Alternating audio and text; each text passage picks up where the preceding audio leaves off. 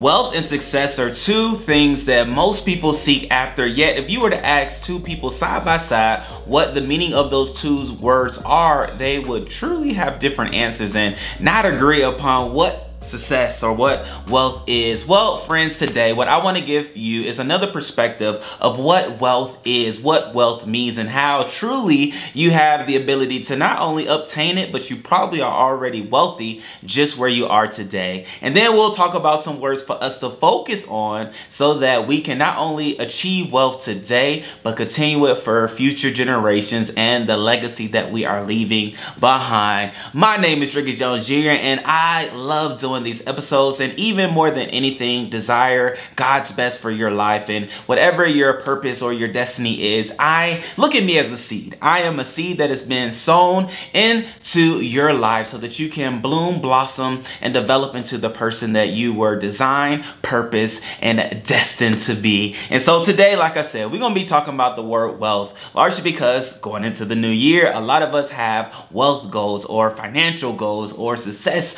goals. But yet here today, we'll be talking about tools and words that will allow for us not only to have them as goals, but allow for us to see them as a reality in our lives. And for those that don't know, I love using a word as a foundation for us to be able to go forth or to pursue the things that are on the inside of us to do. And so here today, we'll be reading in 1 Timothy chapter 6, which, you know, oftentimes this passage, if you will, of scripture is quoted because it's one of the ones that has a lot of controversy around it. However, I'm gonna skip over that verse today, not because I want to avoid controversy. However, I don't want us to be distracted from the message that we have today. And so here in the book of Timothy, we have Paul speaking to Timothy. Just as you see me or you hear me speaking to you, you can look at the words that are written today as somebody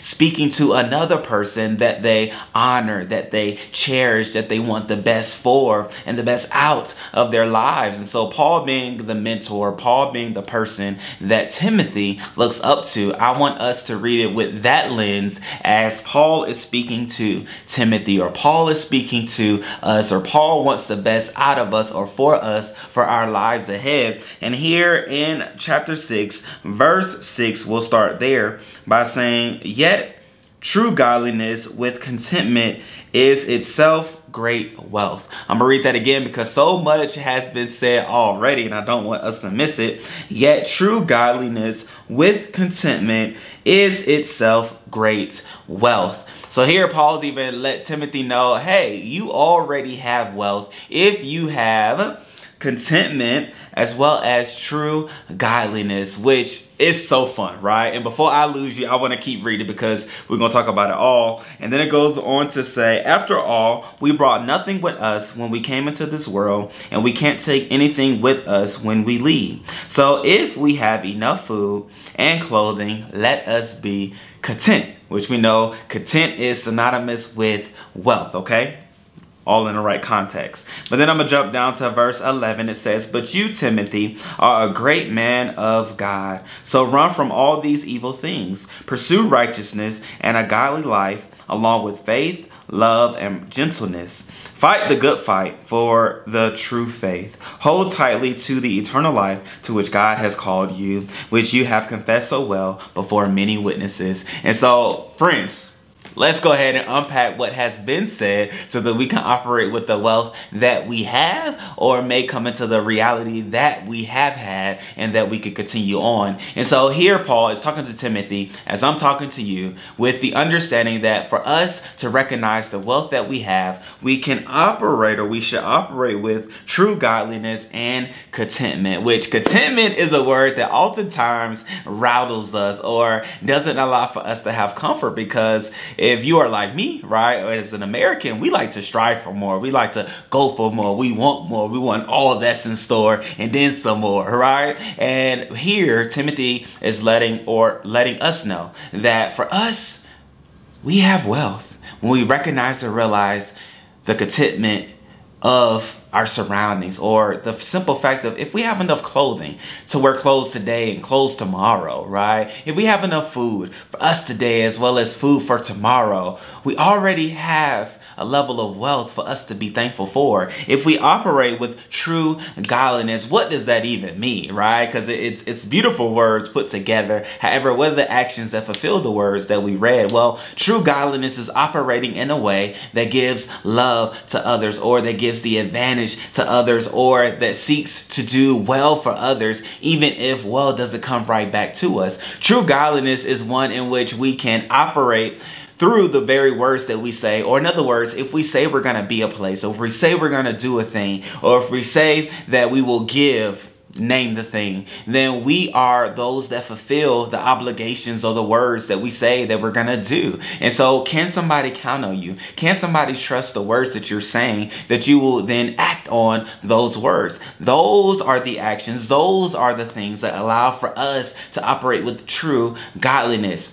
Being people of integrity, operating in love, giving people the advantage, as well as being those that are representation of what is good. Doing those things allow for us to operate with true godliness. And even saying those things, I just want you to think.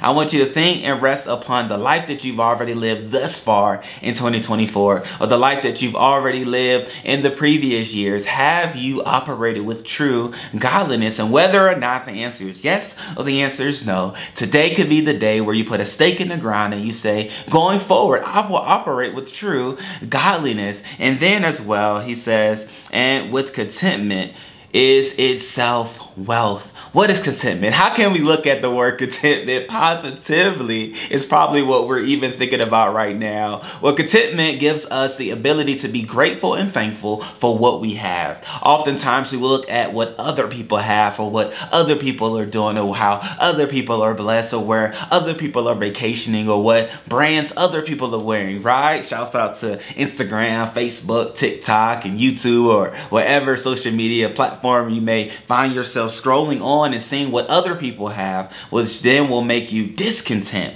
The opposite of being content. Being discontent of what other people, or what you have, because of what you see other people having, doing, going, receiving, speaking, saying, thinking, creating, right? You listed. We all have been in that space, and I can even raise my hand to say I've been in a space at times where I was discontent with what I have, discontent with what we were doing, discontent what the Jones family have going forward, because I was looking at what other people were doing, having, going, able to receive, and it made me discontent. However, today we're erasing those thoughts. We're coming into the knowledge of what we can do, of what we should do, so that we can realize the wealth that we actually have today, and it allows for us to be content. Be thankful. Be grateful for what you have, for where you're going, for your ability to call a place home, for your ability to go places freely, right? Because there are people even today, in this day, that are trapped, locked in jail or prison, and can't even go outside. Just the ability to walk outside the door, or the ability to walk to your neighbor's house, or the ability to drive to the store, go to a destination, is something even to be grateful for. And let us not take for granted those opportunities. And so even as we look ahead to realize and recognize the wealth that we have, obviously we know contentment is one of those things. Operating with true godliness is another one of those things. But then even so beautifully, it was written by Paul, said to Timothy again, that for us to pursue righteousness and a godly life. And so this is so great, because I am one that was raised in the church and have the awareness of other churches, doctrines, and ways and customs and things like that, and traditions.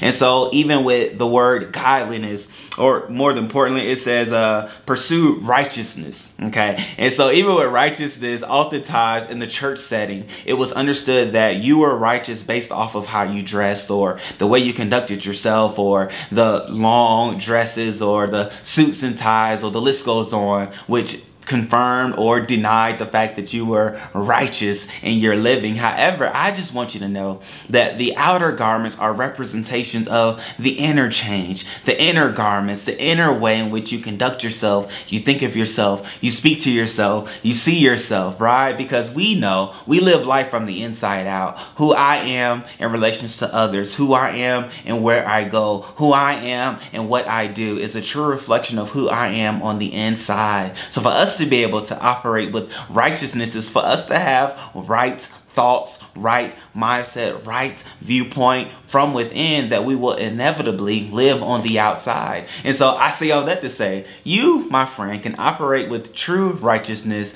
today, right? With the understanding that I operate with a right standing, with a right viewpoint, with a right mindset of myself as well as others. We can operate with righteousness and a godly life, which we already talked about, and also along with faith. So here are the words for us to focus on as we go ahead in our faith, or in our wealth, in our success. Let us use these words: faith, love, perseverance, and gentleness, which I want to talk about these because they all are unique and where they are and what they are and how we can find them operating in our lives. So faith. What is faith? Faith is a fun word, and I love the word because I've grown to recognize its true ability and potential and power in our lives as we have, and I say we, the Jones family, has operated in and through faith throughout our journey. And so faith, as the Bible says, faith is the substance of things hoped for. Well, more importantly, let me start from the beginning.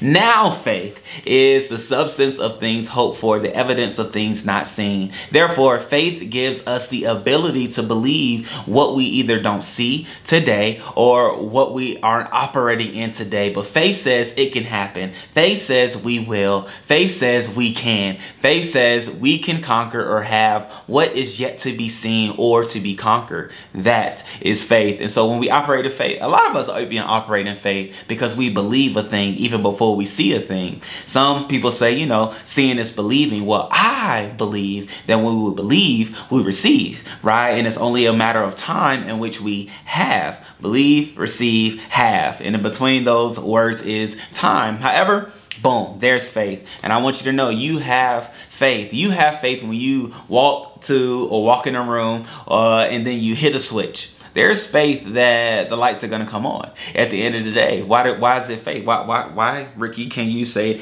that is a way of operating in faith? Because you don't know how the electricity works. You don't know if that switch is connected to the breaker that will then turn on and power the lights to that specific room. You don't know that. However, you believe. And because you believe, you receive the lights in that space or in that room. And so many other spaces and places where you use faith for you to say, hey, friend, right? You may be on the telephone. Well, I don't know. A lot of people, I don't really like talking on the phone. And so you may send a message, hey, I'm about to be at the mall in 15 minutes. That's operating and speaking in faith because you don't know what can happen from point A to point B. And no, I'm not trying to speak doom and gloom over your life. I just want you to know that you operate in spaces and places of faith in your life already. And so if you already do it, you already have the power to continue to do it and to see it operate in many different spaces and places in your life going forward. And so faith, right? We have faith, but then we also are to use love, which we already talked about with true godliness. Love is a beautiful thing. I love and enjoy talking about love because I know it's love that saved me. I know it's love that changed me. It's love that allowed for me to see things in a whole nother way with a fresh new perspective and to give me a boldness and an energy to continue in life. And so for us operating in love, I heard it once said that love seeks to give the advantage, not take the advantage. Therefore, when we're operating in love, we're seeing how we can benefit those that are around us, even without it being reciprocated to us, right? Because if it was reciprocated, then it's a deal. I'm doing something knowing that you're going to do something for me. However, love says I'm going to do whether or not you do for me, just for the simple fact because I'm operating in love and I want what's best for you. So let us allow for faith as well as love to be things that we focus on, as well as perseverance. And then I have one more,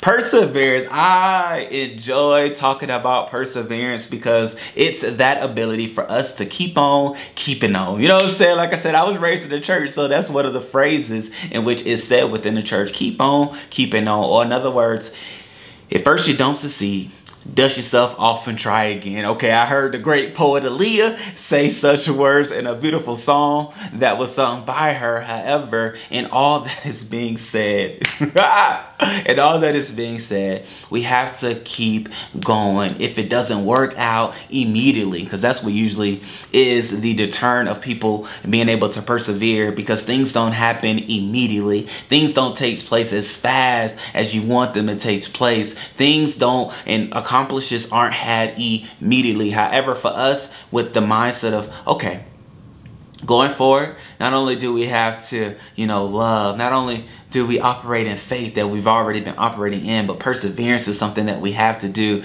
It means that we have to keep going, press on, don't stop. I heard it once said as well, I will not quit, therefore I cannot be defeated. That is wrapped up in the word perseverance. We are going to keep going. The only way for you to lose is for you to quit. The only way for you to lose or to be conquered is for you to stop. So let us persevere. If it doesn't work out the first time, keep going. See it from another angle or another dimension or another way or another facet that will allow for us to persevere, or in other words, keep going. So that's another one of the tools that we have in the tool belt. And last but not least, as is written here, we also operate with gentleness. And gentleness is so cool, right? Even saying the word makes you calm down, mellow out, and even speak from that perspective. However, with gentleness, it allows for us to be compassionate. It allows for us to have mercy.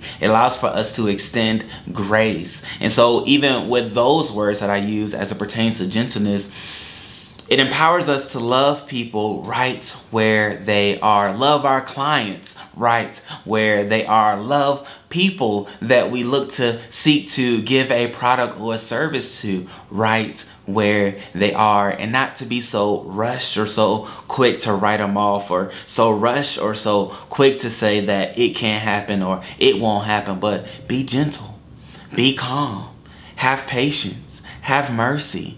Extend love to people in which you've extended love to before. So not only do we operate with love, but then we love them with gentleness, which allows for us to, in other words, have a long suffering, right? Which is so cool and so fun. However, when we allow for all these tools, these words, these things to focus on and to focus our attention and actions through, wealth is what comes. Success is what takes place. Joy is what we get to operate in each and every day. And ladies and gentlemen, I want that for you just as much as I want that for myself. And more importantly, I know we will see us operating and having wealth this year, this month. You know what I'm saying? If we get a true grasp of the words that were spoken of today. And even if there's somebody in your life that you're like, okay, I hear what is being said, Ricky. I receive what you're saying. However, I want wealth for them as well. I want wealth for my neighbor or my friend or my partner or my spouse. Share this episode with them,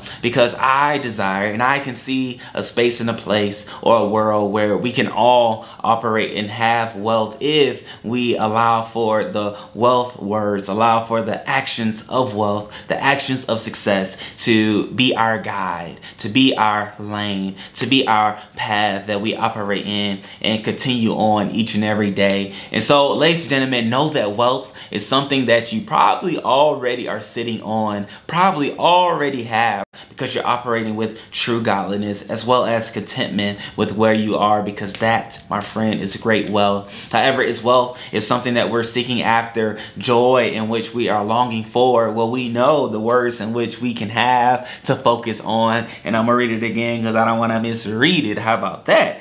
We will pursue righteousness and a godly life. We will also operate with faith, love, perseverance, and gentleness, and all the different things that we are endeavoring to do, or fulfilling the life that we know that we are to pursue, as well as the destiny that God has already placed for us to fulfill. And ladies and gentlemen, I want you to pursue the lifestyle that brings you joy. And that lifestyle is wrapped up in you pursuing purpose and operating in your purpose, or in other words, operating within the person that God has designed and crafted you to be. You already know what brings you joy. You already know what passions you have. And when you put actions to those passions, purpose is ignited, joy is felt, happiness is seen, and longevity is what you will have. And so, my friends, continue on, press on, have a joyous, great day. Share, subscribe, follow all the different things that you can do on